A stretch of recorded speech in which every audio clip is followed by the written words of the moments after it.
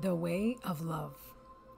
In 1 Corinthians 13:13, the Apostle Paul writes, "So now faith, hope, and love abide, these three, but the greatest of these is love." February is considered the love month. However, for us, that we are followers of Christ, love is for every single day of the year. According to the Word of God, love is not a choice. If you are in Christ and Christ is in you, then love is also in you. What God says about loving others, we have been called to actively love others, no matter the situation. And in doing so, we can inspire others to act with love as well. What does God say about love? What is love according to the Bible? We have been given an abundance of Bible verses about loving others, so we can assume it's important. John 13:34-35 says, "And so I am giving you a new commandment to you now. Love each other just as much as I have loved you. Your strong love for each other will prove to the world that you are my disciples." We are commanded to love one another as Jesus loves us, as Jesus loves. There is not one person Jesus does not love and did not come to serve or to save. This includes everyone you lock eyes with, everyone you walk past on the street, everybody that you hear about in the news, that you live next door to, or stand behind in line at the grocery store, or sit next to in the waiting room. When we actively love those around us and put their needs before our own, we take the same amazing love that Jesus has poured out to us and become a living, breathing, beautiful display for humanity. It is such an amazing, sweet fragrance that a loving person emits from their body, from their spirit. It is a sweetness, it is something special that you can tell that a person is different. And that is what love does. When love is the center of that person is practicing love, you can tell because there is a certain graciousness. When there is pride, when there is arrogance, there is usually anger. There is usually offense. Those feelings are all synonymous with pride. And the person that is prideful has a problem loving others unconditionally. And that is what love really boils down to.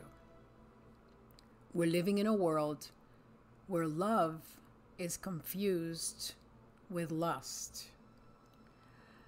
Because truly love is sacrificing for another. Because love requires sacrifice.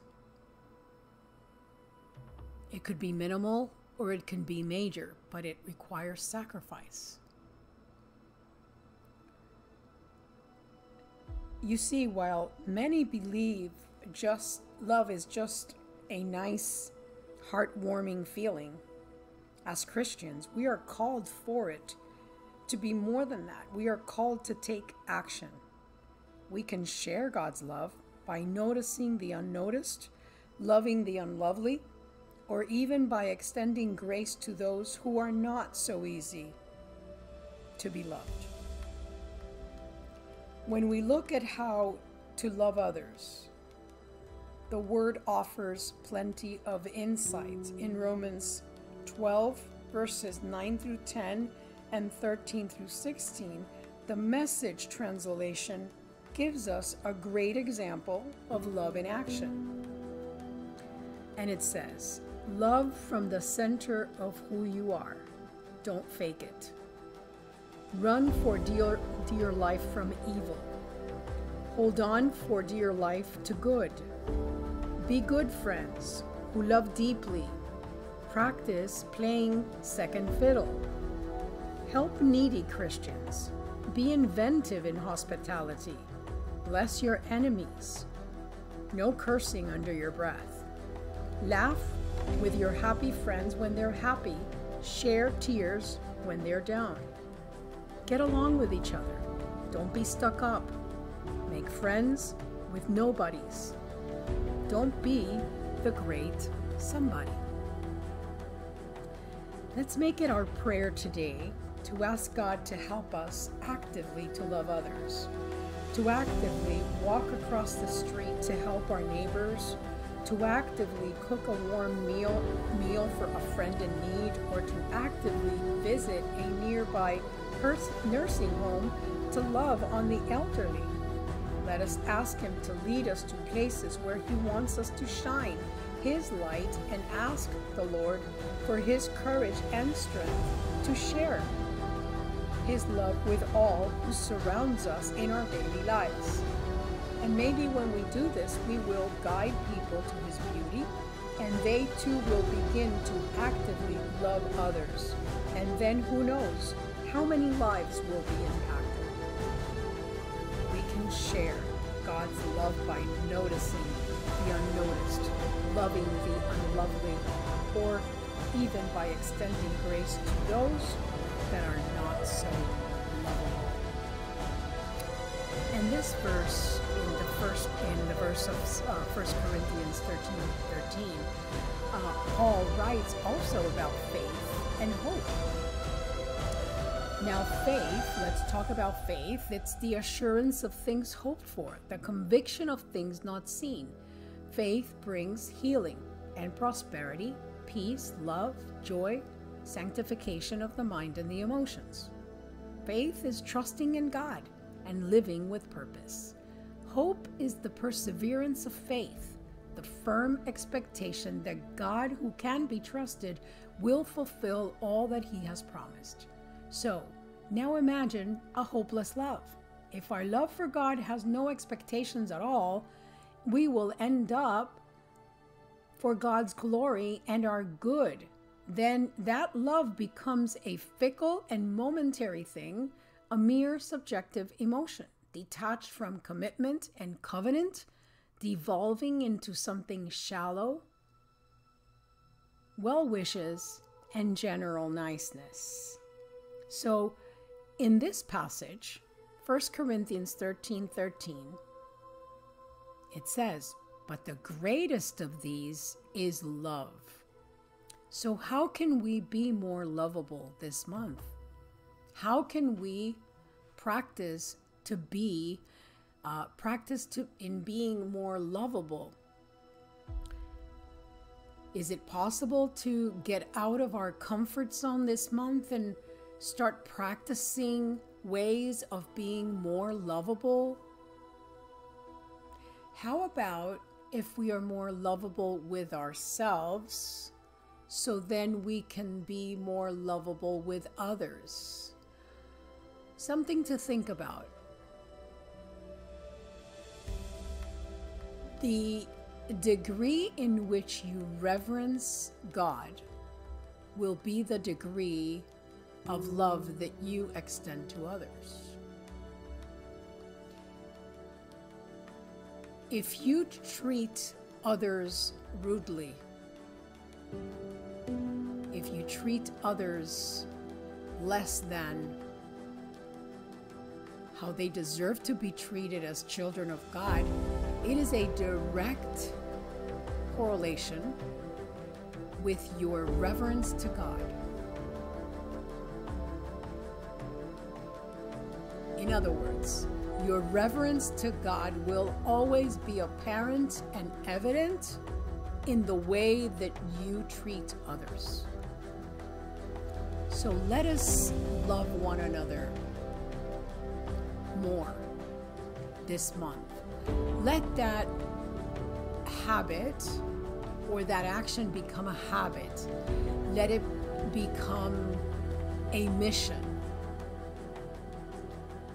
in our lives, so that when February is gone and March rolls around the corner, we can have some love habits in place, that we can start inspiring others with our love so that they can be more loving as well.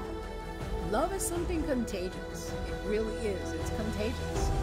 And hate and negativity is also contagious.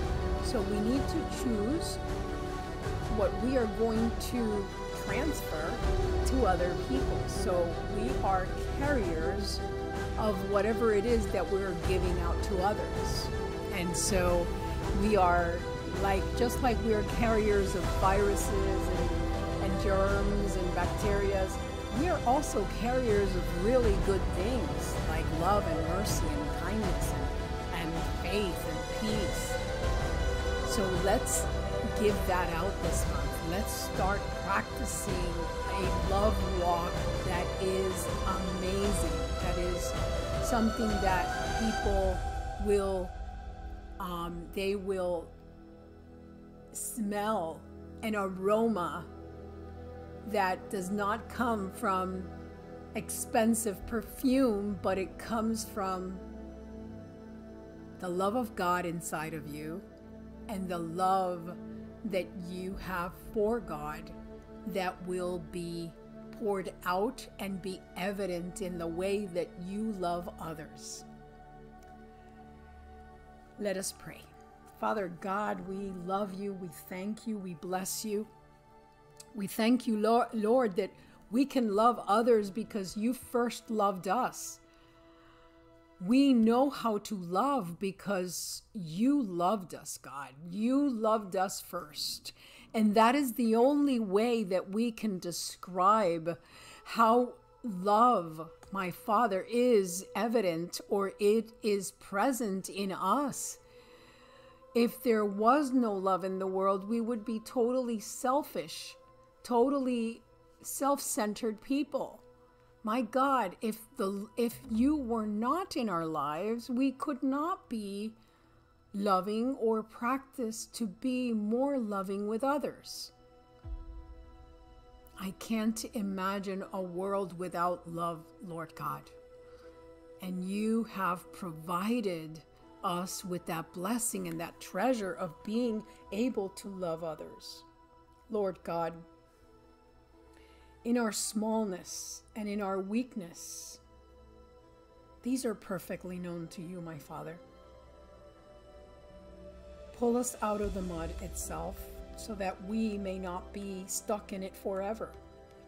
Lift us out of that place, my Father, of negativity, that place, my Father, of envious or jealousy, that place of comparisons, that place of divisiveness, the place where we don't like certain races or we are critical of certain cultures. Lord, forgive us, my Father, because when we get to heaven, my Father, we are all going to live together. My God, may we learn to live together upon this earth, my God. Strengthen us in our resolutions, God. We have often failed, but we depend on you and you alone to help us. We seek your advice, we seek your direction, we seek your counsel, and only in this way can we hope to make any progress in true, solid virtue, in the virtues that are not going to be present today and gone tomorrow, the virtues that are that anchor us, my God. The virtues of faith, hope, and love. These are our anchors, Lord God. And we thank you, Lord. We want to become that person. We want to become a more loving person as you have called us to be. Help us, Lord God, and give us new strategies, and help us and show us people that we should be loving on, that we can love more, my God. And we just give you all the praise in the name of your Son, Jesus, precious Son, Lord of Lords and King of Kings, the love, the God of love. Thank you, Lord. Amen.